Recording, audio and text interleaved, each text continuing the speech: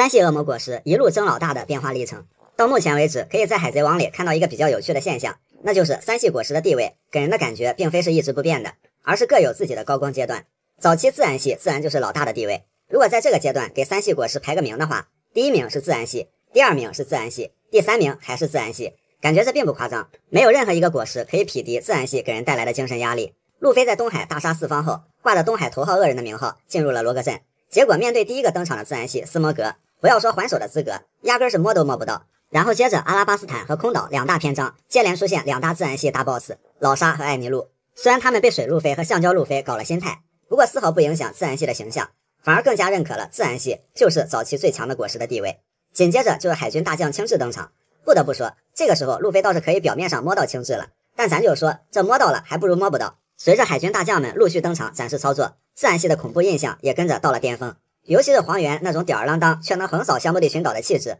黄猿的一口一个好可怕，一脚一个超新星，大概也就当时自然系的终极了。顶上战争虽然属于群魔乱舞，不过海军除了赤犬，剩下的基本都是演员，这晋级赛差不多就等于赤犬一人打的。如果这么看的话，那自然系依然很强悍，但随之画风就突变了。首先就是有个老六蛰伏了好久，终于到了他展示真正的技术的时候了，那就是霸气。虽然也说了对其他系的果实能怎么样，但就差没明说这就是为了针对自然系而生的了，直接就把自然系给削了一截。可能尾田老师也觉得自然系太强了，这玩意儿无异于挂逼的存在。然后就是之前自然系能力者给人的印象一个比一个无敌，但是2年后接连出现的卡里布、莫奈，包括凯撒的后半程，有种断崖垮掉的感觉，甚至有点拉，似乎在告诉我们别怕，自然系也有比较菜的。但说实话，瘦死的骆驼比马大，自然系再怎么学也是很强的存在。那自然系暗淡下去了，谁行呢？这个阶段的超人系闪亮崛起，为了衬托超人系，这就不得不说到可怜的电子烟斯摩格了，直接被无情的电给了罗和明哥这俩超人系。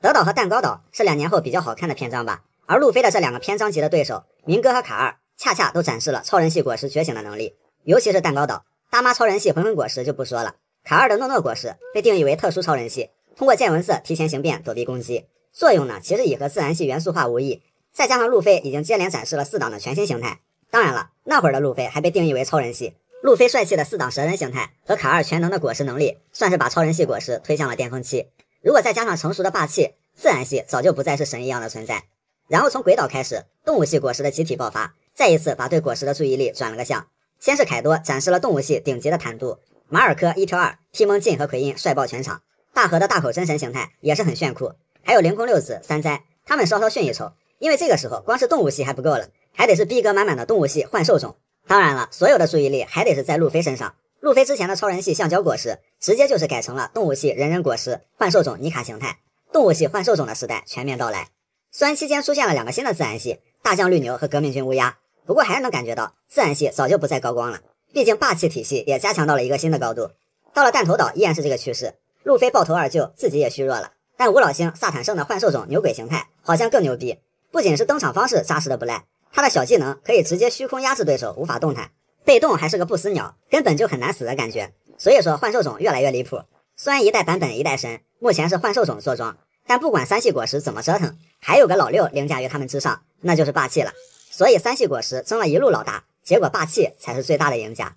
草帽团非能力者适合吃哪些恶魔果实？恶魔果实吃下后可以让人立刻拥有相对应的神奇能力。草帽一伙现在有路飞、罗宾、乔巴、布鲁克4名能力者，那其他人又适合拥有哪种能力呢？弗兰奇、瓦布尔的吞吞果实，热爱合体和改造的弗兰奇就适合吃这种身为一个人太羞耻的果实。有了吞吞果实，弗兰奇真的就能实现草帽团巨型大皇帝的梦想了，集伙伴之所长，合体成一个人，这可是现在总悬赏大几十亿的超级战士，直接无敌。但是罗宾肯定会第3次拒绝。然后就是巴雷特的合体果实，合体果实可以将废品重新排列，组成新的武器，觉醒后可以在超大范围内制造武器和铠甲，并归于自身，血肉苦弱，机械飞升，非常贴合弗兰奇的追求。SBS 里给的是 Baby 5的武器果实，武器果实就比较直接了，全身上下都可以直接变成武器。乌索普，因为乌索普本身就有超远的见闻色和精准的狙击能力，所以拔拔果实和邓果实其实对乌索普的加成不是很多，更适合乌索普的可以是邦迪沃尔德的默默果实。默默果实能让自己的移动速度大幅增加，走位风骚，也能将接触到的物体的速度、力量、体积、重量成倍增长，最高可达100倍。乌索普可以用于强化自己的各种弹药，比如可以吞掉一座岛的食人花，可以在8000步下的船，最难躲避的子弹，甚至是能吓死凯多的乌索普铁锤，很不错。SBS 里给的是白胡子海贼团6番队队长的口袋果实，简直就是哆啦 A 梦，适合乌索普放他的稀奇古怪的发明和弹药。娜美得索罗的金果实，毕竟可以控制黄金，只要是看到的黄金，那都可以收为己有。除了这个，还有警卫们的夫果实，这样就不用跟人砍价买衣服了。娜美应该是很想拥有这样的能力。自然系果实也 OK， 配合娜美现有的宙斯，以及可以制造风雨雷云雪的天后棒。作为胆小组的一员，娜美待在后排也可以，适合贝洛贝蒂的鼓舞果实，在后方摇旗给路飞他们家全套增益 buff。SBS 里给的是艾尼路的响雷果实，还是术业有专攻嘛？响雷果实如果可以让娜美的雷电更厉害，那也不错。山治对恶魔果实这种东西没有兴趣，但宁愿永远不会游泳，他打小最想要的也是透明果实。另外，黄猿的闪果实，因为山治有恶魔风脚和魔神风脚，想变得更灵活，闪和光速踢是绝配。长面包的吃果实，这颗果实可以将世间万物变成食物。草帽团最大的开支应该就是伙食费了，能省下不少钱。主要是山治一天天给大家做吃的，路飞一天至少5顿，有了吃果实，山治至少能轻松点。SBS 里给的是塞鸟尔的游泳果实，给的理由依然是恶趣味，他可以在地面和墙上游泳，而且无视墙壁，用这个能力做不可描述的那些事儿。索隆呢？索隆已经向世界第一大剑豪更加迈进了一步，快斩果实完全不需要，索隆倒是适合门果实。本来想着索隆用门果实可以避免路痴，但是一想也不对，索隆有了门果实，怕是会越走越远。那样的话，索隆有了门果实，应该会很快找到拉夫德鲁。SBS 里给的是凯多的鱼果实幻兽种青龙形态。不过尾田表示，索隆的刀如果是吃的凯多的果实的话，那一定会酷到爆。一想索隆的刀的拟人化，还是算了，很惊喜，但应该不会很帅。慎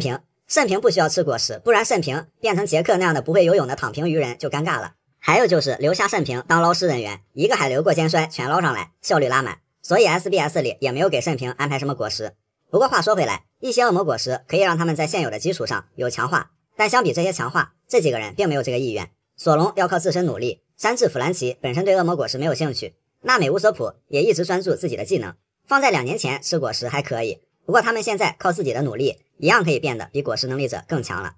那些拿正经果实玩恶趣味的人，海贼王里有为恶趣味而生的果实，比如荷尔蒙果实、透明果实，懂的都懂。还有一些果实明明是正常的，纯属是本人有那么一点点恶趣味。手术果实的罗平时看起来很正直，实际上很会玩，在冰火岛因为被草帽一伙弄得下不来台，干他们吧没必要，忍了吧又不甘心，于是就用手术果实给草帽一伙来了个身体互换，包括后来斯摩格和达斯奇也换了，让他们闹了不少笑话。手术果实被罗玩出了这么离谱的能力，那只能说明罗如果吃的是荷尔蒙果实，那他能比小一万玩得更嗨。爆炸果实，这个果实其实还可以，而且随着2年后炸弹迎来了史诗级的加强，只要量级够，重伤大妈也不是问题。不过拥有爆炸果实的 Mr. 5也被称为鼻屎男，就不好好用，见人就谈会爆炸的鼻屎。期间还谈到了索隆的刀上，给索隆留下了永远的心结。其实路飞如果吃下爆炸果实，应该也挺强的，因为路飞也爱玩鼻屎，而且比他的更多、更大、更准。服果实的警卫们在德岛用服果实模仿民歌，虽然很敷衍嘛，但古拉迪乌斯他也是个脸盲，还算有点用。本以为警卫们以后用服果实能用在什么奇谋上，结果后面心思全用在了如何给女士变清凉的衣服上去了，而且越来越凉快，离谱到审核员都不得不对娜美罗宾的变装福利进行删减。病果实的毒 Q 能力就是可以让人染上疾病，差不多就跟他这个病殃殃的状态一样，看起来没什么很奇特的。但是毒 Q 还能用出一个很迷惑的能力，会改变人的基因，让人变性，且会传染。互相接触的话，那大家一起愉快的变性，这个倒是可以用霸气解除这个病，没啥实际用处，就是纯纯的恶趣味。不过后面请务必把这种恶趣味用在草帽团身上。龙果实古代种万龙形态的奎因，和弗兰奇一样，奎因看起来也是个变态，因为他也有一些整活发明。不同的是，奎因结合了自己的果实能力，像是能把自己的躯体发射出去，四肢留在原地，果然是分头行动啊！怎么着，这是欺负人类没见过恐龙是吧？那留在原地的身体还可以当炮台，并且是声控的，非常智能。只不过声控有 bug， 搞得奎因每次无意间提到万龙发射器，就会被自己的身体给疯狂开炮，而且还没开2度。类似这种果实名字听起来很正常，但总会有一些迷惑的功能存在。怎么说呢？恶魔果实也无奈的表示，别误会啊，在整活的可不是我。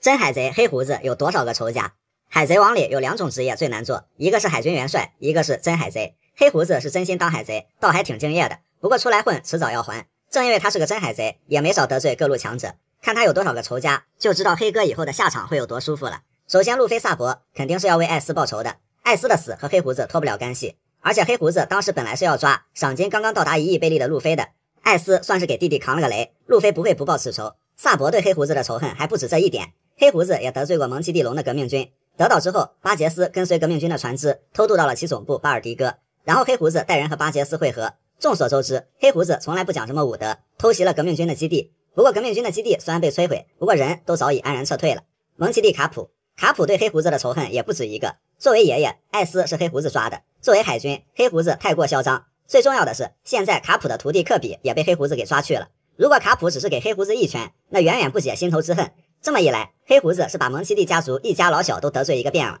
白胡子海贼团，他们对黑胡子也是血海深仇，甚至比路飞对黑胡子的仇还大得多。除了艾斯和萨奇的事儿，白胡子最终也是死在了黑胡子海贼团的手上，并被抢夺果实。马尔科目前是回到了白胡子的故乡，不过最后涉及到草帽团对战黑团的战争，小马哥未必不会再出山。大妈海贼团，黑胡子嚣张得很啊，嫌自己惹的势力还不够多，又把布林给抓走了。卡二那帮妹控肯定不会善罢甘休的。红发海贼团，红发和黑胡子恩怨就不用多说了，顶上战争就要拉开架势干一仗了，最后也免不了一场了结之战。雷利和女帝这边，老黑之前抢甜甜果实破坏女帝的国家，这回也是结结实实把雷利和女帝给得罪了。最后的巨大战争，雷利和女帝站哪边出力，估计也是不用想的事儿。罗这边，罗团之前在胜利岛和黑胡子交上了手，打的也是热火朝天，两个海贼团的梁子也算是结下了。罗就地肯定是解决不了黑胡子，但是有朝一日，罗一定会再搞老黑一波。别看罗平时脾气还算好的，他可是很记仇的，问问明哥就知道了。波妮目前跟草帽团混的，2年期间他也被黑胡子抓到过，受黑胡子的调戏和侮辱，跟着草帽团干黑胡子应该问题不大。莫利亚，他对黑胡子也是有杀害伙伴、掠夺果实之仇，甚至还专门去蜂巢岛去找黑胡子报仇，现在被黑胡子给控制起来了。有机会的话，莫利亚一定也会背后捅黑胡子一刀。白二自称是白胡子的亲儿子，虽然真的很难让人相信，不过不论真假吧，白二和黑胡子倒也算仇家，至少他自己以为黑胡子是他的杀父仇人。海军这边，黑胡子2年前坑了海军一把，还拉拢推进城6层的凶恶囚犯壮大势力，把战国气得肺快炸了。推进城的叛徒溪流在黑团身居高位，原海军大将青雉不知道具体出于什么原因倒戈黑团，也让世界政府很在意。别的一些间接的势力就不说了，黑胡子真的是拉仇恨无敌，凭一己之力得罪了几乎整个海贼世界。俗话说，敌人的敌人就是我们的朋友。路飞有这么多志同道合的盟友，看来以后想揍黑胡子的人那都得排队了。草帽一伙现阶段最强技能，草帽团每经历一次成长都会开发出更强的技能，而如今他们都有哪些招牌技能呢？首先悬赏11亿贝利的慎平，招牌技能就是愚人空手道了。愚人空手道有2款非常强的奥义，一个是五赖冠，一个是鬼瓦正拳。鬼瓦正拳附上武装色霸气，短距离打出爆发性伤害，一击 KO 福字符。而五赖冠打过的卡位更加亮眼，在掌中聚集一个水球，然后打出强大冲击，附带物理穿透和法术穿透，可以贯穿体型巨大的棉金剑的身躯，即使面对四皇大妈也可以将其打飞出去，差点是提前让大妈体验到了失忆的感觉。悬赏3.83亿贝利的布鲁克单体最强技能应该还是皮革系列，就是信号有延迟，不收剑没伤害的那种，无声无息间敌人也不会察觉自己其实已经中招了。剑尾斩可以将宙斯一分为2，而2年后的吹雪斩则是在这个基础上附带了黄泉寒气，被斩到的敌人的伤口上会结冰，然后瞬间爆裂。悬赏3.94亿贝利的弗兰奇最强技能弗兰奇离子光波，当时弗兰奇想用这招硬刚大妈来着，但看到蛮霸者在欺负万龙坦克里的乔巴和乌索普，弗兰奇直接将蛮霸者爆头秒杀。之后对位佐佐木，弗兰奇将军炮没能干掉佐佐木，转而用离子光波把拥有高防御的三角龙给贯穿了，将其终结。悬赏9.3亿贝利的罗宾最强技能恶魔开花大漩涡钩爪，罗宾用花花果实变化出即将杀疯的恶魔，并长出很多手捕获他的猎物，绞杀手段也极其残忍，四肢和脖子都会被狠狠地掰断。主要是这个形态乍一看还蛮吓人的，会给敌人附加一层恐惧 buff。悬赏1000贝利的乔巴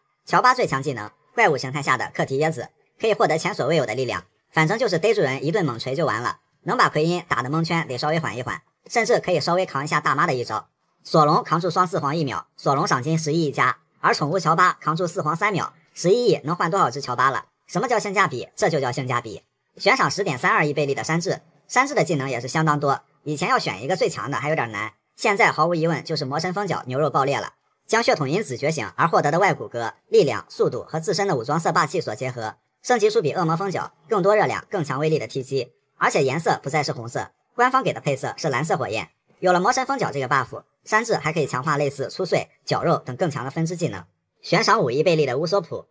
和其他人的战斗方式还不一样，后期肯定主要靠他的见闻色。如果论战绩，他最牌面的技能反而是表情包和气球锤这种搞笑技能，但乌索普有一个还蛮帅的技能，那就是必杀绿星冲击狼草，这颗种子会变成一只狼奔向敌人，离间处会释放直径3米的强力冲击波 ，KO 掉霍迪琼斯的一个干部。这个技能好像已经很久没有用过了。悬赏3.66亿贝利的娜美，没错，第一个想到的是幸福之泉，但是这种只适用于山治们，多少还是局限了。目前娜美最厉害的技能名为雷霆，融合了宙斯终结论题的那一招，这招是人法雷霆的升级版，也曾用此招从黑炭大蛇手里救下罗宾和护子。娜美的雷霆最与众不同的还是，因为宙斯有自我意识，所以这是团精确制导加追踪的雷云，不劈到敌人绝不善罢甘休。悬赏11.11亿贝利的索隆，鬼泣9刀流阿修罗拔剑王者系和阎王3刀龙130情飞龙士级，这两招不仅是索隆面对强敌倾其所有的出击，更是索隆启明果实稳定发力的体现，附带高额的穿透，前者能破防砍伤凯多，并让凯多疑惑索隆是否拥有霸王色，而后者索隆的刀上不仅缠着黑闪，连劲的飞龙也被贯穿，而且注意看，劲的翅膀和刀也被一并斩断了，可见其威力。两者相比很难分出高下，差不多强吧。悬赏30亿贝利的路飞，最强技能五档尼卡形态下的元神枪，沙包大的拳头，路飞伸手就来，鬼岛大小的拳头还是头一回。凯老师用出生龙火焰八卦对拼大招，结果也是凉凉，分别和明哥卡尔对轰的4档大元王枪和大蛇炮，在元神枪面前就显得远远不如了。草帽一伙的最强技能其实大多都是被逼出来的，山治和索隆甚至把自己的后事都交代了。不过也正是因为伙伴们一起战斗，这些技能不仅代表自己，更代表了承担伙伴的意志，拥入非成王的决心。海贼王中的10大神术，海贼王里有很多神奇的东西，但奇特又容易被忽视的就是那些矗立千年的神术了。有些术甚至关系到海贼世界和恶魔果实的起源。这期就来盘点一下那些见证过沧海桑田的10棵树王。1. 白萝卜树。在路飞2年修行的那座猛兽岛上，有一棵外形很像萝卜的树，路飞选择把草帽存放在这里2年，是因为这棵树所释放的气味可以驱逐野兽，这个地方也就成了岛上唯一安全的地方。在强者世界里，金狮子那里也有类似的植物，当时乔巴都快被眩晕了，非常讨厌这种植物。金狮子的这些植物对人也有害，人吸多了这种气体也会中毒。路飞的那棵白萝卜树对人是无害的。2. 巴姆大王。蛋糕岛诱惑森林的老大，四皇大妈手下比较高级一点的霍米兹。巴姆大王应该仅次于宙斯、普罗米修斯、拿破仑和海浪房间，但是巴姆大王的命运很悲惨，先是被克利亚削掉了头顶，然后被阿德曼的慢刀劈成了2半，缝好之后，在和草帽团逃跑的路上，又被大妈一招微果给轰掉了半个身子，最后被普罗米修斯给烧成了渣。巴姆大王为草帽团和他那昙花一现的爱情付出了太多。3. 亚尔奇曼红树。香波地群岛是最奇特的岛屿之一，因为城镇坐落在这些巨大的红树树根上，这些树会分泌出特殊的天然树脂，一方水土养一方人，形成了这里的泡泡文化。和空岛的空贝类似，泡泡特产满足了这里居民很多生活需求，泡泡车、泡泡摩天轮、泡泡手提袋等等。因为这些树，这里还有着一群特殊的职业人群，那就是给船贴膜的镀膜师傅。4. 鲸鱼树。生长在象背左屋的一棵外形酷似鲸鱼的大树，也是毛皮族和光月一族世世代代情同手足的象征。树的里面被改造成了藏有历史正文的秘密基地，而且还是块红色路标历史正文。旱灾杰克为了抓雷藏，扫荡左屋了好几天，就是没发现这么显眼的树有问题。5. 全知之树。奥哈拉乃至世界文明的象征。当远古巨兽象主还是个宝宝的时候，这棵树就是祖宗级别的了，因为象主1000岁，而这棵树的年龄超过5000岁。全知树藏有自古以来全世界学者们的重要文献，不过在22年前，世界政府对奥哈拉发动了屠魔令，整个奥哈拉和全知之树在炮火中被摧毁。在最后时刻，奥哈拉的人把重要书籍扔进了湖里，尽可能的保留了一部分历史和真相。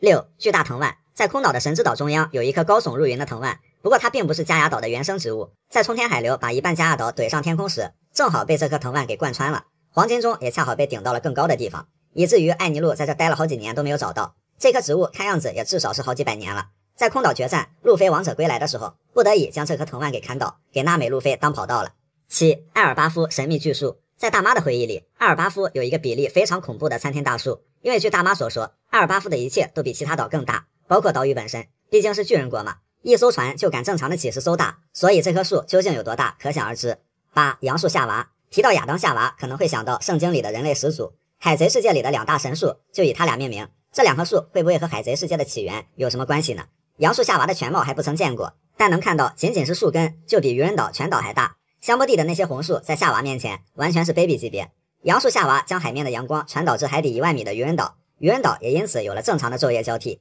9. 宝树亚当。传说某座岛上曾经发生战争，城市都被毁灭，但只有这棵树屹立不倒，后来人民在树的周围建立新的国家和城市，而且亚当宝树全世界不止1棵，售价也不菲，估计也是个庞然大物。弗兰奇抢的2亿贝利只是买了一部分宝树亚当，应该是一根树枝那种级别。罗杰团的奥罗杰克讯号和草帽团的万里阳光都是用的宝树亚当打造而成，虽然阳光号也受过伤，但质量依然是肉眼可见的顶级水平。10. 恶魔果实之树。关于恶魔果实的起源一直是遮遮掩掩，不过就拿路飞的果实来说，在海贼王的前作冒险的黎明里，恶魔果实树确实是存在的。橡胶果实乃至其他果实50年才能结一次果，到了主线里面，橡胶果实真正的定义是尼卡，尼卡是传说中生活在一棵橡胶树中的淘气精灵，从头到尾，总之都能跟树有隐约的联系，感觉确实有什么神奇的东西孕育出了这些奇奇怪怪的果实。好了，以上就是海贼世界里的10大神树了。虽然这些树并没有多少戏份，只是一个又一个时代的沉默的见证者，不过还是能感觉到一山一石、一草一木皆有灵性的感觉。那些对恶魔果实能力没兴趣的强者，在海贼王中，有些人执意要靠恶魔果实的力量来变强，但还有些人明明有机会吃到好的果实，却直到成为大海强者都是只凭一身霸气。这个传统最明显的就是从罗杰团到红发团的一脉相承。当年27岁的红发冒着风险从世界政府手里劫持了橡胶果实，红发应该是知道橡胶果实的一些秘密的，不过众所周知，红发团的人都没有下口，这颗果实最后被路飞当成普通水果给吃了。从红发的警告上来看，看来他对吃恶魔果实这件事儿是很谨慎的，因为一旦吃了就是一辈子的旱鸭子。可是多年谨慎无人问，一句面子天下知，红发面子果实已然觉醒。不过正儿八经来说，果实对红发来说无所屌味，红发是唯一一个没有吃果实的四皇。然后就是巴基，巴基其实本来也不想吃恶魔果实的，据红发说，巴基是个游泳健将，而且巴基自己也想靠手里的恶魔果实和藏宝图来暴富。结果大家也都知道了，出了一点小小的意外，巴基成了果实能力者。因为这件事儿，巴基直到如今也记恨红发。还有就是雷利，作为王父，要说雷利没有机会吃极品果实，那是不可能的。但是九叔战阵的雷利，靠着霸气和剑术，一样可以拖住大将黄猿。何况雷利也是个游泳健将，直接游过无风带来找路飞。综合比较下，雷利吃果实的兴趣也没怎么有。除了罗杰团和红发团普遍无果实的风格，草帽团吃了果实的人就不说了，其他没吃果实的也有明确表示过不想吃的，比如弗兰奇就曾拒绝吃烧烧果实，不想一辈子不会游泳是一方面，主要是弗兰奇更想靠科技变强。山治比较特殊，他小时候看过果实图鉴嘛，明确表示对其他的恶魔果实一概没兴趣，但唯独对透明果实非常渴望，想干啥大家都知道。不过呢，后来山治梦想成真，有了战斗服，也进了女澡堂，看光了娜美罗宾，了结了他的心愿，怎么说也是无憾了。看得出来，索隆对恶魔果实也没啥兴趣，从小到大，索隆都是通过刻苦修炼强化体魄来变强的，是一种努力的方向，也非常纯粹。空岛的时候，乌索普想用空背给索隆的刀改造一下，增加一些功能，索隆都不愿意。相比于恶魔果实能力，索隆当然对刀更感兴趣。慎平就不用说了，也不可能吃果实。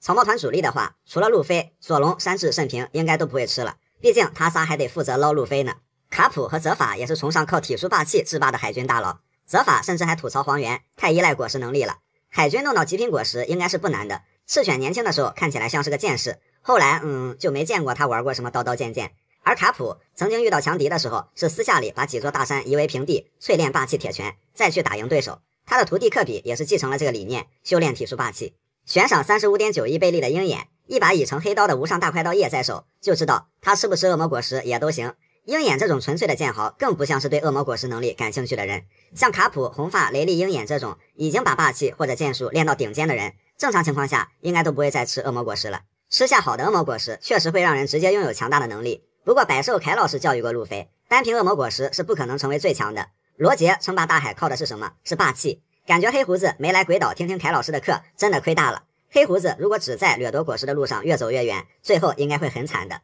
崇尚果实还是霸气，本身没有强弱好坏之分。霸气虽然是必要的，不过果实能力和霸气可以互为上限。如果你身边有个专业捞尸队的话，两种都是顶级，岂不是更好？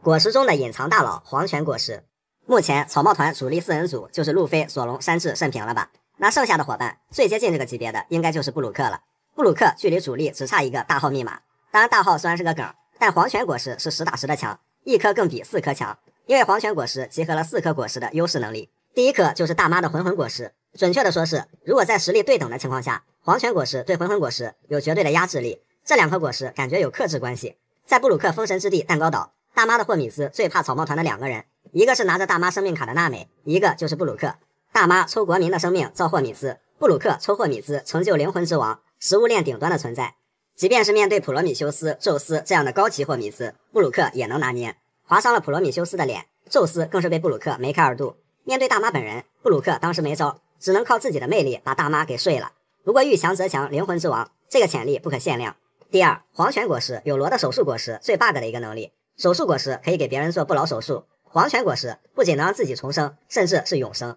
布鲁克比较脆弱的就是他的骨头，但他的骨头受到一定损坏后，对他造不成什么伤害，而且喝牛奶长牙补骨头这个操作，让他根本就很难死啊！不对，他本来就已经死了，这才是最无敌的。那就算布鲁克的骨灰被人给扬了，理论上灵魂还是可以继续存活的，能不能找到别人的身体寄宿那就不知道了。总之，布鲁克这辈子面临的最大的难题就是如何彻彻底底的死去。第三，黄泉果实有灵魂果实的玩法。佩罗娜的幽灵看得见摸不着，神出鬼没，鬼鬼祟祟，能穿墙有意识，布鲁克一样可以做到。用这一招去刺探情报，吓人恶作剧简直屡试不爽。别人想抓这些飘来飘去的东西还抓不到，想躲还躲不掉。要说佩罗娜的天敌还有个乌索普，而布鲁克最大的敌人那只有自己了，因为他总是自己被自己给吓到。第四，黄泉果实有轻制冰冻果实的能力。布鲁克号称小轻质，2年后习得黄泉寒气，斩击中附带冰冻效果，可以瞬间冰封敌人。在蛋糕岛和欧文上演海贼版的庞克哈萨德元帅之争。在和之国，布鲁克虽然没有正儿八经的对位敌人，给罗宾打辅助，但操作一样精彩，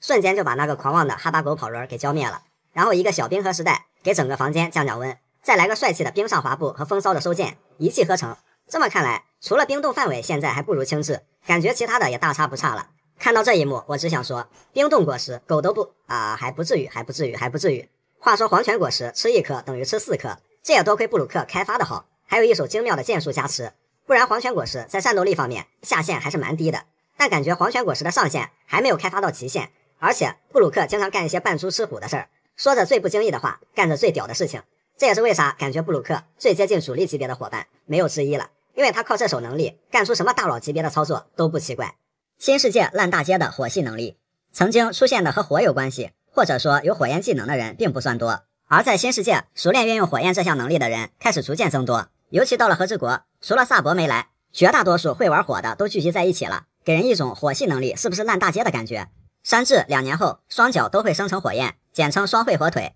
而且越烧越旺。现在山治有了恶魔风脚的升级版魔神风脚，火焰早已是山治的一项常规属性了。另外，火花红文斯莫克一致可以打出火焰攻击，它本身也是火属性。会虎火流的警卫门不仅可以在刀上生火，还可以展开火焰，据他说没有他劈不开的火焰。索隆也学会了虎火流烈焰斩。凯撒一是可以引燃瓦斯，产生爆炸般的火焰攻击，二是有一把青岩剑，就是将抽出来的氧气集中在他的剑柄上，释放出的火焰将氧气燃烧，衍生出一把具有蓝色火焰的火焰刀。路飞致敬哥哥艾斯，2年修炼期间开发出了一招火拳冲，整个手臂都会产生火焰，在时间线上首次使用是在特别篇 3D2Y 中，攻击力不俗。然后是夜火手枪，是3档状态下的火拳冲，这个火更猛烈，威力也更大，这一招也把凯多给击倒过一次。大妈有普罗米修斯、烈焰喷射和天上之火，这2个技能完全就是大妈版的火拳和火柱。凯多的热吸可以吐出长达数公里的火焰，瞬间将一座山头焚毁殆尽。岩灾尽的火属性，尽是近乎灭绝的露娜利亚一族。这个种族除了可以在任何环境下生存，身上还自带火焰，单看尽把火用的炉火纯青，不光自带，还是玩得很溜的那一种。大妈家族里的欧文和巴斯卡尔迪，一个热果实，一个能操纵火焰，这俩也跟火有关系。这些人明牌自己有火焰属性也就算了，最搞的是还有一个死也要凑热闹的，那就是看侍郎，他居然画出一个火焰怪物在纵火，这是嫌会玩火的人还不够扎堆吗？再加上基德手下干部希特会吐火，乌索普有火鸟星，弗兰奇有弗兰奇火球，马尔科有再生岩，也正是因为以上大多数人现在全部聚集在龟岛，之前那真是上面2个会放火的4皇在放火，5皇用火拳打对他放火的4皇，2个会虎火流的剑豪轮流砍4皇的火，下面2个会飞的火腿在对踢，马尔科用青岩压制全场的冰鬼病毒，死不透的看侍郎不会火系能力也非要插一脚，给人一种感觉火焰能力就这么烂大街吗？尤其是和之国直接井喷式出现，所以才有了我吃这烧果实有何用的梗。火焰能力确实已经不独特了，但烂大街还不至于，它依旧是一项高端且强悍的能力。现在能熟练掌控火的人依旧也是那些实力很强的大佬们，而大妈凯多有火系技能，但他们自己本身也怕火，大妈也怕普罗米修斯给自己来一下。凯多的热吸之前被雷藏的卷轴给卷回去过一次，凯多自己都扛不住自己的技能，被烫得嗷嗷叫，而这时候烧果实的独特性就显现出来了，本身就是火，自然也不怕火，甚至可以把这些人的火为己所用，而且把一堆草点着和直接造出来个炎帝，虽然都是玩火，但根本就不是一个级别上的。烧果实在火系能力中还是有着统治力的，而烧果实现在已经不单是一颗果实，一种能力。萨博义无反顾地吃下烧果实，路飞开发火拳技能，也就是所说的烧果实3兄弟通用。它的意义不管对路飞、萨博而言，还是对海米而言，都是寄托着情感的。一生火拳49亿，所以不管火系能力有多么泛滥，烧果实却是无可替代的一个存在。凯多老师的6节强化补习课。凯多作为必然要被推翻的和之国大反派，但战斗发展到现在，凯多的污点先不说，谁不得先尊称一声凯多老师或者凯多教授？也就有了虚假的师傅雷利，真正的导师凯多这么一个梗。当然基础和巩固一样重要，但就路飞在凯多这里琢磨出来的东西，不得不说排面又大，效率又高。从凯多把鬼岛抬起来，也就是鬼岛屋顶大战前夕，再推到花之都这段时间，现实中1年多，剧情中最多也就不到1个小时。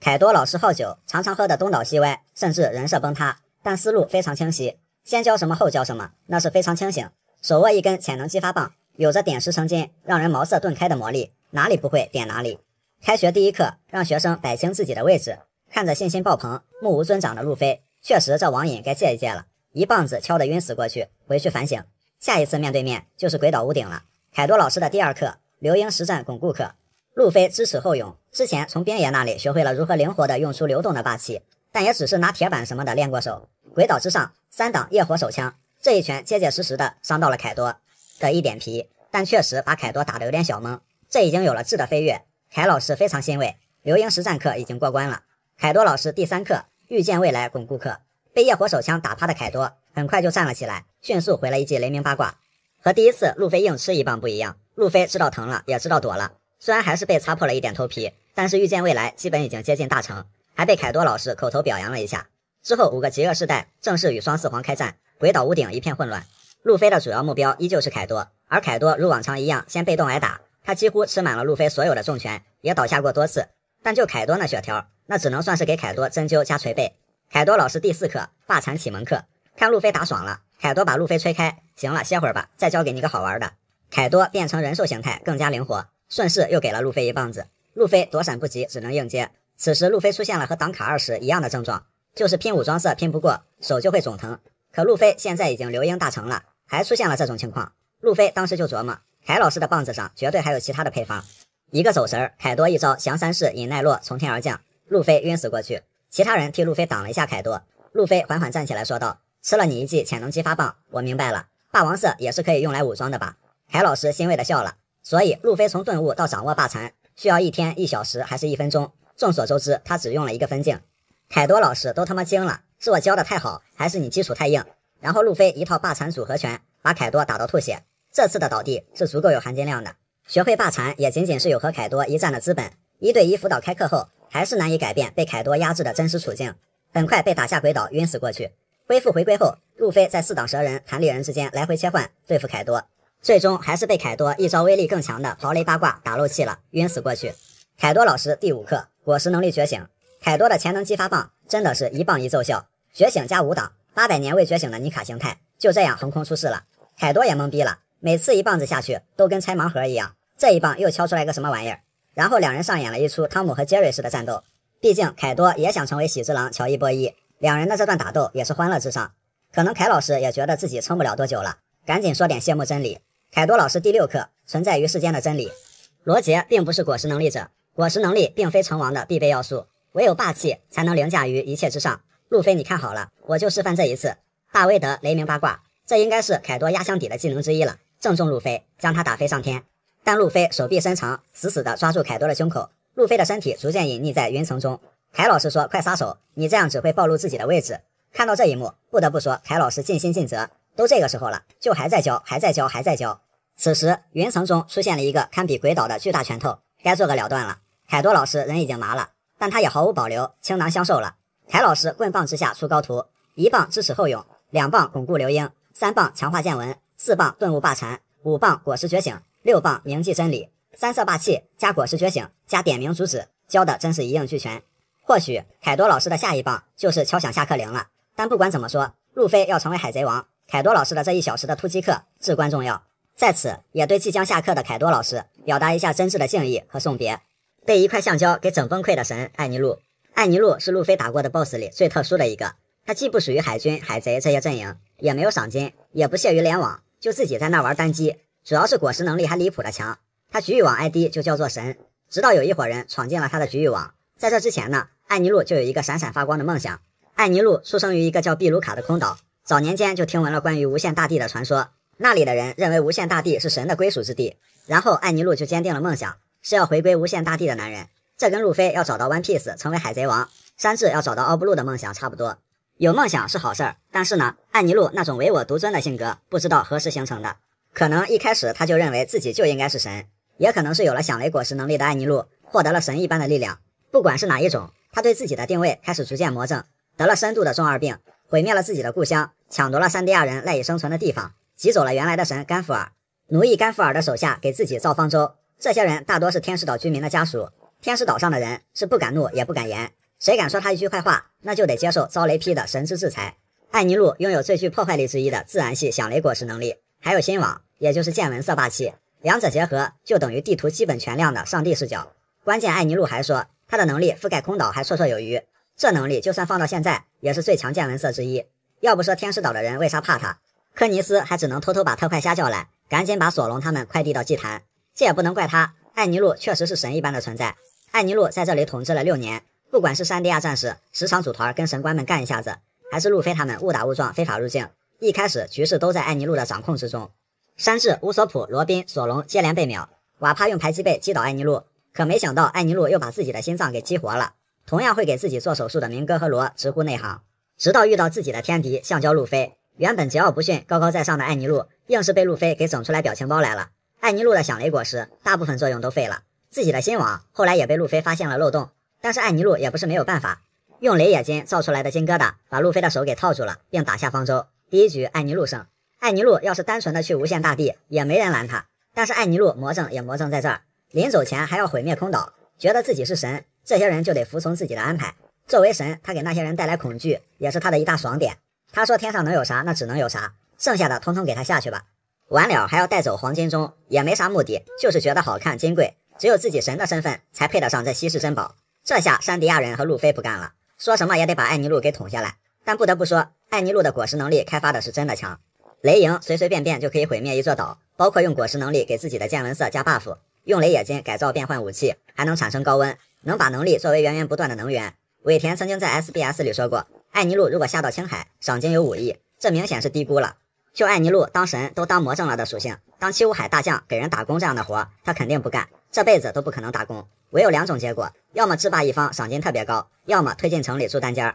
艾尼路当时那种设定放到现在也完全不落后，只不过路飞恰好是块橡胶，当时手里恰好有个导电的金球，打散了雷营，秒掉了艾尼路，确实有些剧情杀。橡胶可以让艾尼路无法元素化，那个金球的前端路飞的拳头正好是露出来的，艾尼路可太倒霉悲催了。不过艾尼路最后也算是收获了圆满结局，到达了心心念念的无限大地月球。总之在路飞打败的对手里，艾尼路的结局算最好的了，就是换个地方当神嘛，梦想还实现了，还有了自己的艾尼路军团，只是愿月球没有橡胶。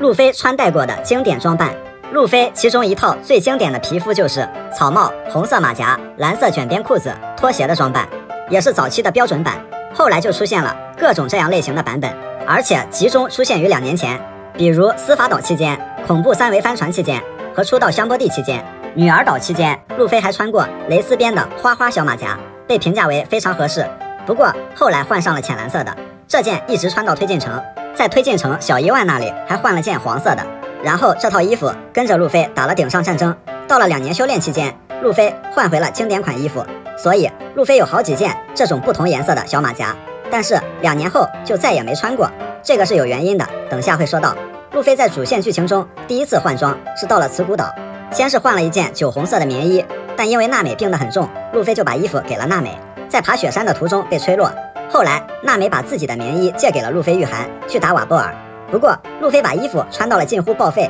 据娜美说这件棉衣打折后是28800贝利，然后娜美如法炮制坑索隆那一招，要求赔3倍，再4舍5入勒索其10万贝利。另外路飞还穿过一些很有当地特色的衣服，在阿拉巴斯坦因为当地气候原因，微微体贴的给路飞提供了一套衣服，就是头顶一块布，全球我最付款的头巾长衫搭配。打败老沙后换上了一件白色长衫愉快玩耍。司法岛结束后，路飞换了一件白色背心，上面的 GC 字母是卡雷拉公司的缩写，船和桨的 logo 也是卡雷拉公司和水之都当地的文化象征。到了德雷斯罗萨，因为需要乔装打扮，路飞买了一件印着向日葵的短袖，因为德岛的向日葵花田是当地最负盛名的景点之一。在德岛竞技场，路飞还穿过一身笨重的西式铠甲，但是因为超重只能减配，当然这对路飞来说作用无所谓，觉得帅才是主要的。打败明哥后，路飞换了一件背后印着牛头的红色背心，一方面德岛大多文化取自西班牙，一方面就是路飞在纪念那头跟自己一起作战过的牛。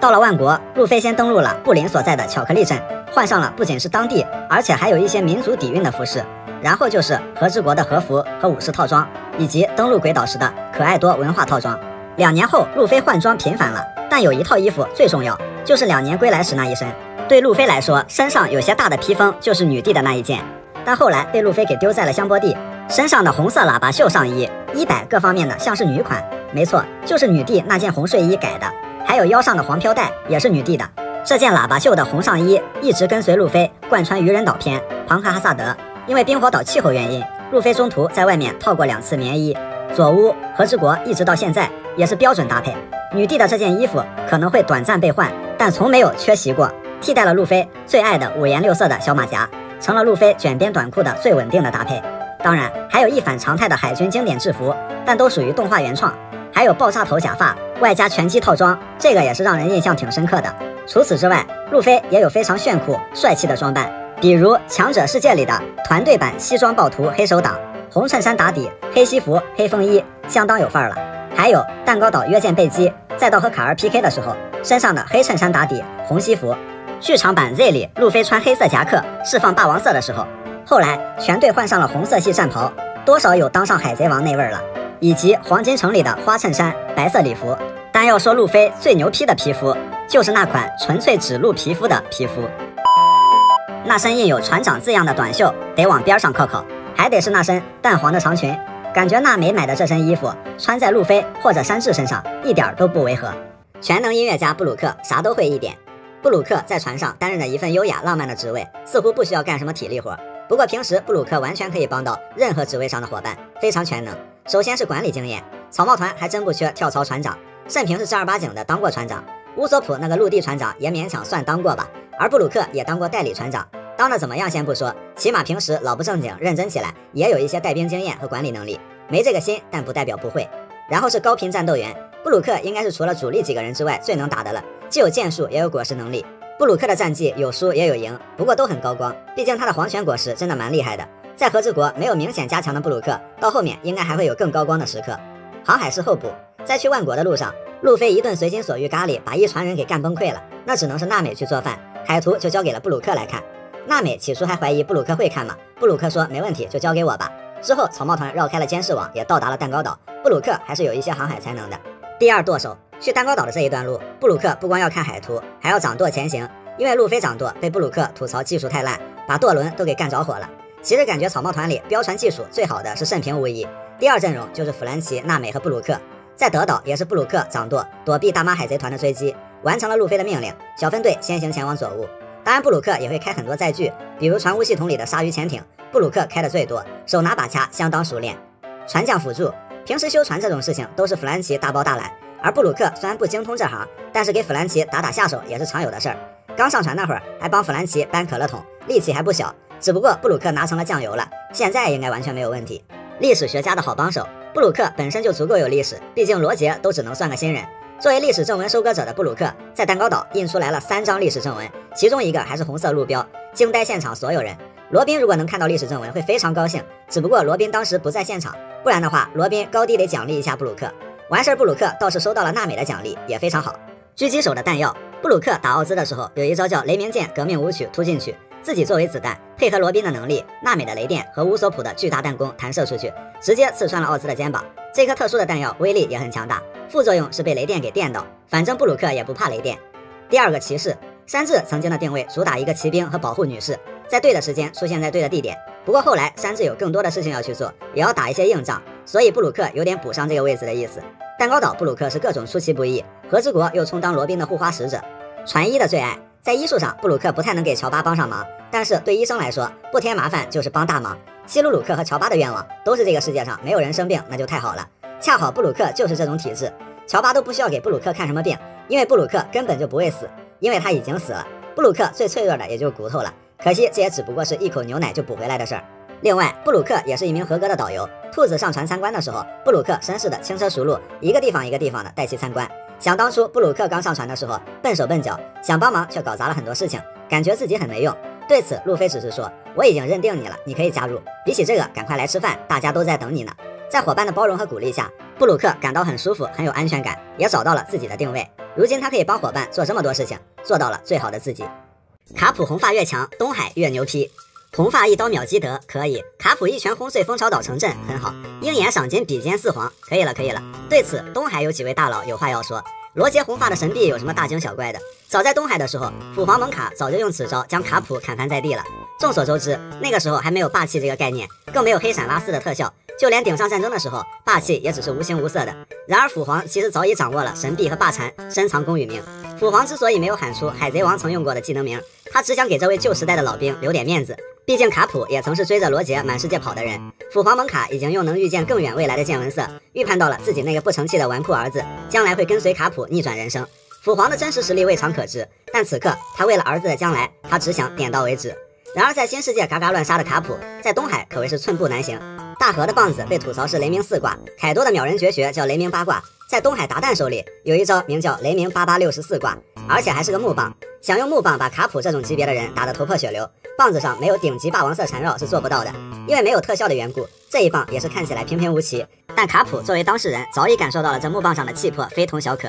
只能是乖乖挨打，不敢还手还嘴。在东海吃瘪的还不止卡普，当年山贼王西格的操作看起来多少有点嚣张了，但是现在看来西格真的有东西。红发当时早已事先感受到了一个气魄碾压全场的人进了酒馆，所以红发才送酒示好。可以确信，西格在酒瓶子上缠绕了霸王色，拍的红发当场就没脾气了。然后西格立刻将霸气缠绕在了刀上，意思是比霸气还是比剑术随你挑。红发没敢吱声，因为他不想成为第57个西格的刀下鬼。事后只能用大笑掩饰尴尬。紧接着垃圾路就用橡胶果实转移话题，这事儿就糊弄过去了。至于后来红发东海断臂，这里也有了更合理的解释，因为晋海王用缠绕霸王色的牙齿咬碎了山贼王，其实力比西格要更强，红发自然更加不敢对其动手，只能无奈献祭一只手臂，和晋海王眼神达成了某种协议。而晋海王也不是不通情达理，晋海王用最强大的见闻色预见了红发会将怀里的这个小孩引上海贼之路，而这个孩子会给世界带来黎明，晋海王就默默撤退了。多年之后，晋海王带着红发的那一份，以及把自己也赌在了新时代上，故意放海为将来的王送行，这也就是红发所说的赌在新时代的含义。至于鹰眼，他可以庆幸他遇到了见谁都喊声哥，低调温柔的刀神剑圣，当然还有海贼版战国，眼看不妙就要摁人的路飞，不然鹰眼也可能会像红发一样丢点什么东西在东海了。从此鹰眼老老实实在家种地，再也没来过东海。像鹰眼这种非常瞧不起弱者的大佬，为什么在那个时候态度两极反转，鼓励索隆？为什么后来还要收索隆为徒？因为鹰眼一直活在恐惧中，他一直在做自我救赎。新世界才哪到哪，东海才是修罗场。好了，以上内容均有视频为证，纯属当真，切勿娱乐。接盘侠赤犬头都大了。战国之前说风凉话，元帅不好当吧？赤犬现在是真的感受到了，这个元帅当得水深火热。外面的事情后面再说，光是海军内部就是内患无穷。海军派系比较明显，首先就是暧昧派，像斯摩格、科比和德雷克、大将藤虎这些和路飞纠缠不清的，还有躺平派黄猿战国，顶上战争就可见都在演赤犬。舔狗派绿牛，绿牛看似和赤犬是一派，不过赤犬并不舔天龙人。党争派陆琪，陆琪表示海军什么档次敢和 CP 讨价还价。自由派的卡普更不用说，和他关系好的身边的那一帮潜力股和赤犬估计也不是一条心。政府派人家都摊牌明说海军就是个遮羞布了，反正现在海军本质上还是以消灭海贼为己任，但赤犬谁也指挥不动，海军本部各玩各的，人心散了，队伍不好带，赤犬自己一人一派。其实罗杰时代落幕后，战国元帅的任期虽然有了大海贼时代，但整个大海局势还是很稳固的，海贼们几乎没有掀起什么大风浪。战国任期的后期，超新星11人外加快速崛起的黑胡子横空出世，称之为极恶时代。顾名思义，这一波人是前所未有的恶。然后就是顶上战争后，大海格局暗流涌动，战国一看局势不对，马上就跑了，留了一堆烂摊子，赤犬当了这个接盘侠。现在外部环境才是赤犬最焦头烂额的，在处理七武海的问题上基本烂尾，海军想逐个击破，结果人家抱团了。女帝这边有雷利守着，巴基攀上了2个大爹，和四皇平起平坐。反正用赤天使完全取代七武海的计划算是破产了，而且已经撕破了脸皮，没有回旋余地。海贼们大暴动，开始黑吃黑，黑胡子团和罗团交手，红发摧毁基德团，各个地方打的是真热闹。一方面来看，海军仿佛是坐山观虎斗，想鹬蚌相争之力，但是这些头部海贼已经摊牌野心了，目标都是拉夫德鲁 One Piece， 这样只能是越打越乱，赤犬怎么管？管不了。所以相比海贼消灭海贼，海军更想要的是制衡，但是现在完全不存在了。革命军大搞事情，世界各地革命的火种开始爆燃，萨博引导了8国革命，加冕炎帝，世界最凶恶的罪犯和他蛰伏酝酿多年的家底儿，终于要揭竿而起了，这恐怕不是海军一家能轻易拿捏得了的。黑胡子和青雉的问题，黑胡子之前绑架了科比，现在卡普带队前去营救，这个赤犬应该不用头疼。但是轻置倒戈黑胡子出于什么目的？这个在德岛篇的时候就让吴老星非常担忧了。虽然赤犬表示那家伙已经不是海军了，干什么都和海军无关。不过吴老星表示，你的面子无所屌位，但我们的面子很重要，赶紧去给我解决。舆论压力，现在有很多让海军无法控制的事情发生，因为海贼震惊部主编摩根斯是个标题党高手，海军需要解决这几个问题：一、寇布拉刺杀案；二、2个天龙人，一个纯坏的杀人未遂，一个洗白的放跑犯人；三、还有薇薇公主失踪案。不过薇薇的下落已经知道了，摩根斯救了薇薇和瓦波尔。不过赤犬很多事情还没有想通，摩根斯反手又是搞了一篇标题名为“四皇草帽小子路飞挟持被加朋克，坐守弹尖岛和海军全面开战”的报道。可是呢，这个报道有多离谱？看看赤犬派谁去的，一个专门营救外甥的演员，简称救生员。全面开战是不可能的。海军和世界政府的割裂，虽然双方穿一条裤子，但毕竟一条裤子两条腿，他们之间的嫌隙还是很大的。在明哥事件上，吴老星对海军有所隐瞒。和之国事件上 ，CP0 和德雷克大打出手，政府跨过海军办事儿已经是常态了。在弹尖岛事件上，赤犬已经郑重命令陆琪先按兵不动，等海军到了再说，千万别和路飞开战。但是陆琪显然没有听赤犬的，闹了半天，陆琪还和草帽团合作了。海军现在和 CP 真的可以说矛盾重重，无法配合。现在来看，赤犬对下指挥不动，对上狗血淋头，对内力所不及，对外焦头烂额。赤犬真的想说，这破元帅早知道不当了，生气干。海贼王中那些超级离谱的骚操作，海贼王里有很多神人，永远不知道他们下一秒能干出什么匪夷所思的操作，有些真的是过于离谱了。十字工会悬赏海军，在最近一话中，科比的悬赏金曝光，价值5颗星。十字工会采用的和当时民歌一样的办法，1颗星代表1亿贝利，科比悬赏5亿，远高于同等级军官。自古以来都是海军悬赏海贼，巴基这帮人直接就是反向整活，恶心海军。所以虚假的海贼王向命运屈服，被海军处刑；真正的海贼王忍辱负重，爬到顶端，悬赏海军。不愧是你。不过老沙盘踞阿拉巴斯坦多年，家底很厚。巴基有顶上战争开直播的脑回路，鹰眼曾经被称为海军猎人。这3个人混搭在一起，也确实是他们仨能干出来的事儿。索隆坐狗上也能迷路，事发地点和之国，从来不怀疑索隆的路痴能力。指南鸟跟在身边，硬是走回原点。不过索隆跟着路飞他们坐在狗背上，说着说着人就丢了，就过分了。然后路飞吐槽索隆骑着狗居然也能迷路，其实路飞也好不到哪去。曾经路飞还吐槽索隆白痴，他俩反正经常能干出这种卡在墙缝里的人嘲笑卡在烟囱里的人的这种事儿。神奇的裤裆，路飞他们下空岛的时候，路飞对那只空岛章鱼心怀感恩，但是没想到路飞居然把它塞进了裤裆里，一直带着。一旁的索隆表示非常嫌弃，乌索普直接就震惊成了章鱼，山治则是吐槽你不觉得恶心吗？路飞完全不觉得。这还没完，后来在蛋糕岛的时候，波克穆斯把路飞从镜中世界带出来的时候，居然把路飞藏在了自己的裤裆里。你说裤裆里藏章鱼还勉强能接受，裤裆里藏人，幸亏路飞在克利架和卡尔那里提前吃饱了。男儿当裸奔，能干出类似这种事情的草帽团里有2人，弗兰奇和路飞，2人操作同时震惊当地人一整年。其实除了弗兰奇，草帽团里最变态的就是路飞。弗兰奇是个变态，因为他一眼就是个变态，但平时绝对不会有人称呼路飞是变态，因为路飞足够单纯。布鲁克的身体构造一直有个疑问，当然这也许是海贼王里最迷惑的行为。布鲁克明明是一副骨头，能打嗝放屁也就算了，他为什么可以吃饭？还真想看看他的进食过程。不仅如此，路飞在第一次见布鲁克的时候问他会不会拉粑粑，布鲁克居然会拉屎，他是怎么做到的？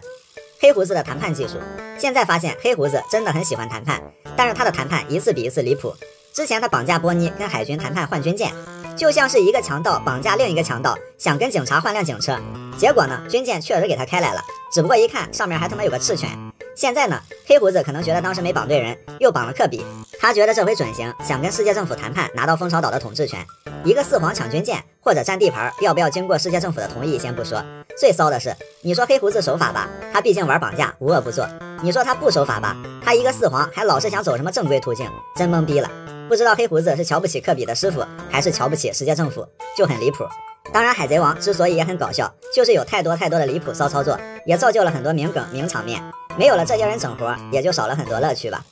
海贼王里那些从早期沿用至今的钢铁设定，海贼王连载26年，早期的一些东西或削弱或改变，甚至是消失，这也再正常不过的事情。不过依然有很多很重要的、很有趣的东西完美保留了下来，一直沿用至今，为人津津乐道。1. 悬赏令，悬赏令堪称是海贼王里最伟大的设定。还记得司法岛篇的 CP 倒立直，直到陆奇卡库新篇章出现在弹尖岛的时候，都没敢再提这件事儿。倒立直和战斗力无异，如果倒立直这东西存在，海贼王的战斗力顶上战争就崩完了。但是悬赏金不一样，除了极个别的有1点出入外，绝大多数人的悬赏金和一个人的战斗力有一部分关系，但总归是实力、影响力、威胁程度、残忍程度等等的综合体现。而且七武海会冻结赏金，这招真的绝了。悬赏金的价值它不确定，也不容易崩坏。最重要的是有足够余地让尾田连夜改，而且还改得有理有据。数值虽然可以有零有整，不过就是个参考范围，让你参考，不把话说死。所以至今罗杰的55亿6480万依然是行业标杆，海贼王至今无人超越。从最开始到现在，每次赏金的更新都能成为里里外外大家的谈资。2. 名刀，这也是个老设定了。早在罗格镇索隆买刀的时候，2块刀50弓，大块刀21弓，无上大块刀12弓，以及腰刀都划分清楚了。名刀的设定一方面和索隆绑定，索隆真的是开局一把好刀，其他的全靠捡。每次索隆拿到好刀都会感叹可以，这次又爆了个好装备。还有就是大佬配名刀，鹰眼的黑刀叶，白胡子的从云切，罗杰的艾斯等等，都会让人觉得逼格满满。不过至今无上大块刀都没有全部出现，这个设定依然保留着悬念。3. 生命卡，在阿拉巴斯坦生命卡的设定首次出现，艾斯给了路飞自己的生命卡。海贼王里的伏笔有很多，而生命卡的伏笔出现率印象中是100%。除了艾斯这个，娜美用罗拉给的生命卡震慑霍米兹，被熊拍飞的草帽一伙都有雷利的生命卡用于集合，只不过后来时间从3天后变成了2年后。杰克用卧底看侍郎的生命卡找到相主，得到之后，路飞把生命卡分给了萨博、草帽大船团、贝拉米，这些人最后一定也会到场帮助路飞吧。4. 电话虫，这个小东西出现的很早，路飞打完阿龙后就出现了，后来各种各样功能的电话虫陆续出现，又有了更精致个性的私人电话虫。和之国还有当地特色的电话罗，这些小玩意儿戏份不多，但戏很足。如果海贼王里突然没了电话虫，会总感觉缺了点什么，他们已经和海贼王的世界密不可分了。5. 地质一族，早在路飞首次悬赏的时候，风车村的村长说了一句耐人寻味的话，算是给地质一族定了基调。在途中不断有人加深这种设定，朵莉尔姨娘、雷利、大妈、克拉松，还有世界政府都对地质一族反应强烈，甚至被称为神的天敌。罗也对自己名字里的地产生好奇，想必当年把地质意志托付出去的那个人，一定干了什么了不得的事情，非常壮烈吧。6. 历史正文，在阿拉巴斯坦，历史正文和古代兵器的设定一并出现，这种戏份不多的破石头，却关系到海贼王里最重大的3个结果：古代兵器的下落、空白100年的真相，以及如何到达拉福德鲁。7. 恶魔果实，说实话，在这个霸气为王的时代，恶魔果实被削弱的已经不成样子，不过它依然是海贼王里最长久核心的设定。而且黑胡子海贼团肩负着果实派的使命，只要黑胡子还活着，那就要对果实能力的对拼环节保留一份希望。8. 职业与定位，海贼团的风格大概可以分为2种，一种是路飞、红发、罗杰这种船员会担任自己拿手的职位，航海士、船医、厨子、历史学家什么的一应俱全；还有一种，当然私下里他们可能也有自己相应的职位，但表面上会有头衔，比如像是百兽团的3灾6子、大妈团的将星、民歌团的花色干部、黑胡子团的1到10号船船长、白胡子团的1到16番队队长，也算是一直以来有小小仪式感的一种设定。9. 势力框架，在动漫31集七武海被首次提及，227集3大将被首次提及，314集4皇被首次提及，这是海上最强的3大势力。虽然这些头衔下面的人会不断更迭，七武海前后有11位，3大将赤犬升任元帅，青雉辞职，藤虎绿牛顶上，4皇先是黑胡子取代白胡子，然后路飞巴基顶替在和之国落败的凯多大妈。不管如何更迭，这个位子总会有新人来做。七武海制度虽然被废除了，不过这也不算设定上的崩坏，个别七武海自己作的。下岗七武海们也没有因为制度被废除而被踢出势力框架，反而继续在大海上各自兴风作浪，依然是除了4皇和海军之外最耀眼的那批人。10. 世界观，这才是海贼王里最稳的设定，也是尾田的拿手好戏。除了以上的几种设定都是世界观的一部分，海贼王里还有奇异稀有的动物，千奇百怪的岛屿，奇形怪状的种族，不同人身上有不同的特质，不同地方有不同的风土人情，在某一刻能改变世界的缘分相遇等等，这些东西从来都没有消失过。也因为对世界细致的架构，海贼王每一个篇章都能充满新颖的活力。总之，战力崩了，海贼王不会崩，这个崩了，海贼王才算真的崩了。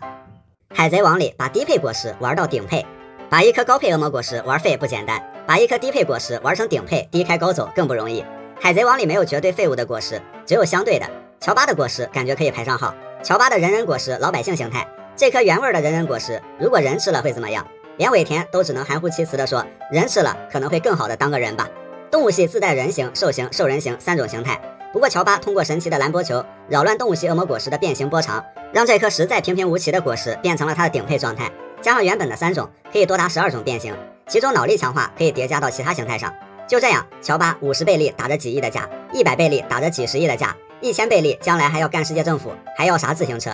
卡2的诺诺果实，诺诺果实看起来很强，不过感觉完全是卡2本身赋予它的光环。诺诺果实可以是流体，但并不是自然系，完全靠卡2的顶级见闻色提前形变躲避攻击。诺诺果实可以类似于路飞的果实，但本身又不具备橡胶的韧性，这里包括强度、硬度、弹性。好在延展性尚可，所以卡尔靠成熟的武装色软硬结合可以压制4档路飞，甚至卡尔通过模仿技能用对手的方式虐对手。诺诺果实基本属性就是黏和软，有点像剧场版里的软糖果实或者卡里布的沼泽果实。在人均武装色的新世界，如果不是卡尔这种人在用，真的很一般。明哥的线果实，说实话，线果实并不垃圾，一根线有时候会非常锋利，但既然要把听起来不是特别强的果实玩出顶配，那完全靠想象力。明哥给线果实赋予了最大的可能性，控制、移动、防御、分身、超远伤害、大范围伤害，还能给自己做手术，技能非常全面。明哥还会把霸气附在线上，增加攻击力。最搞的是，明哥踢藤虎的时候，当时感觉明哥觉得自己能跟藤虎6-4开，但是当明哥往藤虎头上放寄生线的时候，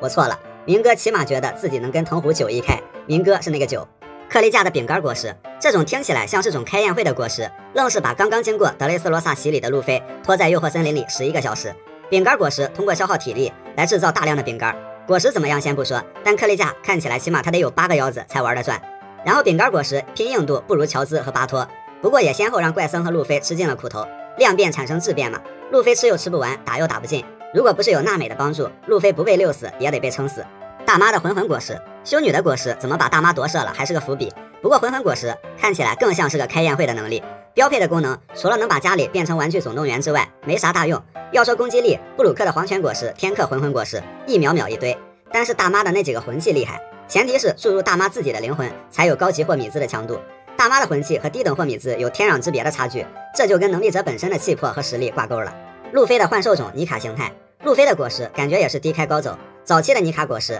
橡胶果实只能说是奇特好玩，但不是那么的强，处理一些小喽啰是手拿把掐，遇到高手开局挨秒已是常态。之后有了2、3、4档的变档，再之后有了尼卡果实的觉醒，且是800年未觉醒，这个上限是真的高，但还是被路飞给玩出来了。3系果实里面，自然系和动物系起点比较高，相对好开发，超人系低开的太多了，所以想开发到顶配还是很难的。总之，在这个霸气为王的时代，想把果实开发到极致，还是必然离不开霸气的加持。海贼王里那些非常规的大帅逼，海贼世界什么怪物都有，但也不缺帅的，在这里对帅的审美更是多元化的。有些人既不是卡文迪许这样的美男，也不是索隆、山治、艾斯、萨博、特拉南、香克斯这种的常规帅哥，而是越看越有气质和魅力，就像脸上一道疤，秀发齐刷刷，嘴里叼雪茄，克洛克老沙，一直觉得老沙很帅，属于那种谁都瞧不上，一副不服来打我的霸道总裁的气质。即便失败，也不能摧毁他这种刻在骨子里的自信，因为他相信有一天自己会东山再起，就是这种欠揍又有魅力的自信。而且老沙非常注重打理形象，在推进城条件有限，当然穿着囚服也是帅的，刚出来就立刻把自己打扮得漂漂亮亮的，还叫了个人给自己擦皮鞋。而且注意看老沙的侧面，这个轮廓真的很像女人。豆豆鞋7分裤，西装皮草都很酷，精神小伙叫多福。就明哥这气质、这穿搭、这身材，就算他真是个豆豆眼，那也是个虾系帅哥。其实明哥要是正儿八经的穿，真的是模特级别，那套酒红色西装才是巅峰。当年明哥还是个超赛，年龄大了也坏得更成熟了，只要给明哥上一个不是很拉垮的眼睛，明哥靠气质完全撑得住。大刀划船黑刀叶，小刀虐菜米霍克，帅不一定是俊美，帅也不一定要年少，不过帅一定跟气质有关。鹰眼刚出来的时候就感觉这人一定牛逼，樱木剑眉，面瘫加络腮胡，也不吝啬展示自己的腹肌，又稳又骚。鹰眼更有魅力的是有一种反差感，他能和香克斯这样本质上的逗逼玩到一起去，也能和佩罗娜这样的傲娇斗斗嘴，既能换上性感家居服喝红酒，也能扛起锄头就种地，然后和一群狒狒和平相处，本身孤僻的很，在海贼王里真的挺特别的。小丑妆容很拉风，世间最暖克拉松，丧暖怪异还带点可爱，让克拉松帅成了冷门。他曾经免关的证件照看起来本身就挺丧的，双方卖傻把自己扮成小丑的怪异也只是表象，而温柔才是真实的。克拉松戴的那个帽子也还挺可爱的，可以感觉到和他哥哥明哥完全不是一个类型。矿班骑车睡懒觉，风衣眼镜背个包，敢动一动给你变冰雕。青雉当大将的时候不是感觉有多帅，因为青雉说实话也不是长得帅的那种，但是身材比较匀称。辞职之后换上便装，那个阶段就有一种浪子的感觉，主要还是靠气场，而且实力强，果实能力帅，站在明哥身后特别有压迫感。一双3米大长腿，高冷强大又宠媚，吃个圈圈被偷窥，只想围脖捂上嘴。卡尔的话要说俊美谈不上，要说五官端正好像也不是，但是这依然不妨碍卡尔的帅。作为路飞的对手，卡尔却相当正直且有家庭责任感，因为人不能选择自己的出身，卡尔只想当一个完美的好哥哥，但比起这个他更想当一个堂堂正正的战士。就像他妹妹伤了路飞的腰子，卡尔表示我的腰子也不多，但我还是愿意赔你一颗，这一点卡尔就可以帅出天际了。艾尼路也帅得奇特，装逼装的深沉，耳垂30公分，土归土，尘归尘，我是空岛至高神。艾尼路的长相和造型就挺有异域特色，而且他能把这种异域特色拿捏得很飘逸潇洒，再加上花哨炫酷的果实能力，在早期这真的算是燃烧经费了，可以让艾尼路帅得跟别人不太一样。虽然他的表情管理被路飞给干崩了，但就算这样，打眼一看也能感觉出来是一个崩坏的帅逼。另外，感觉劲也是帅得过头了，没摘面具的时候就感觉身材有型，摘下面具发现他帅得也很有特点，皮肤黝黑，发型潮流，眼眶周围还有个刺青，而且这长得也太正派了。还有更剑走偏锋的，感觉革命军的乌鸦也很帅，他真的算不上好看，但是气场是关键，一看就不是白给的那种。还有马尔科这种，一开始动画组都把他的发色弄错了，说明马尔科这种扔到人堆里就是个长得像菠萝的路人。不过小马哥果实能力帅的一批，人又靠谱，说话还经常带一个优异的尾音，斯文的吊儿郎当，越看越觉得蛮帅的。总之海贼王里还真不缺帅哥，正经帅的那些不用多说，转而看看这些奇形怪状的，这些人感觉同样有魅力。海贼王中赏金被低估的那些卷王，悬赏金是一个人实力和危险程度的综合体现，不过有些人的赏金和他的能力并不是很匹配，他们本该有更合适的档次。首先红发在剧场版和主线里都展示了动不动就要秒人的习惯，再加上一招熟悉的神臂，堪称是在世罗杰。然而他的悬赏金是40.4890亿，在老四皇里面排名第4。红发再怎么低调，感觉也比白胡子能闹事儿，危险程度只高不低。当然也可能是红发属于世界政府的关系户，再加上当上四皇的年头比其他3位要少得多。要说红发实打实的悬赏金50亿级别和白胡子匹配应该没有问题。老沙悬赏金19.65亿，这个赏金还算对得起老沙跟谁都能搓个沙包55开的实力，只不过比表面实力更值钱的是私底下的谋略。和之国之后，老沙本应该是四皇的，然而巴基的霸王色运气再次爆发，从1500万飞升到31.89亿加冕四皇。不得不说，这本应该是老沙的待遇，毕竟他才是十字工会创始人和董事长。但看得出来，老沙很稳，顺坡下驴，让巴基当这个扛雷的 CEO， 比那些虚的更有价值。艾斯悬赏金5.5亿，罗杰血脉3色霸气加持，刚出海没多久就战平大河，战平甚平，和黑胡子斗得天昏地暗，顶上战争手脚估计都被捆麻了，也能和青雉拼技能55开，和赤犬对拳。说到这一串，最开心的应该是斯摩格了，因为艾斯当时说你是烟我是火，我俩不分胜负，当时有些果实相克的设定还是比较明显的。那话又说回来，艾斯的实力足以让世界政府发七武海的 offer， 再加上是海贼王的血脉这一点威胁，2年前艾斯的赏金怎么着也得有个7、8亿才合适，如果艾斯现在还活着，10几亿也不是问题。萨博悬赏金6.02亿，作为革命军的2把手，龙和熊一手栽培出来的萨博，在德岛可以和藤虎有来有回，藤虎没太用全力，萨博稍微有点费劲，但世界会议篇萨博再战藤虎外加绿牛双大将，这个时候萨博有了军队长们的帮助，完事儿藤虎头上缠了绷带，战斗看起来非常激烈。萨博在玛丽乔亚成功救出熊并全身而退。革命军本身就比较有特殊的一个组织，矛头直指世界政府，萨博应该有高于皇团皇父的价值和威胁，赏金10几亿也合适。此时斯摩格又笑了，因为在剧场版里他也能和萨博55开。索隆悬赏金11.11亿，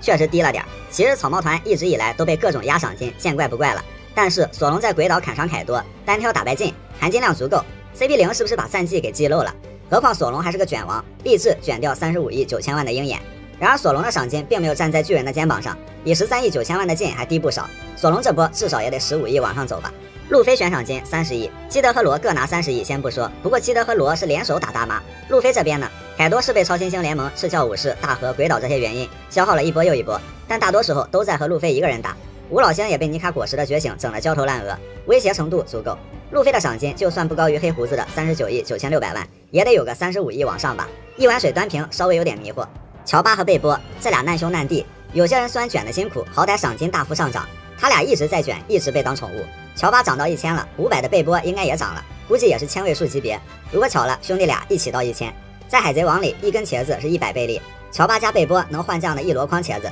总之，悬赏金这玩意儿比较有意思，有像巴基、乔巴、贝波这样的乌龙，也有红发路飞这样的小九九，很多隐形实力也不会计入赏金。不过如果赏金和能力差距有点大，那指定就是被低估了。